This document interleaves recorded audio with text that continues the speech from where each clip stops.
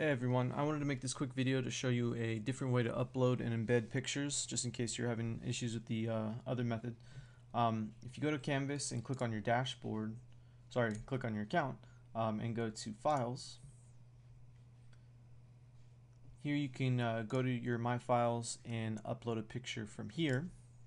All right, so click Upload, find your picture and upload it, and then it will be saved under your files so that when you are in the discussion boards, you can click Embed Image, go to Canvas, and then whatever you just uploaded to My Files should show up here in My Files.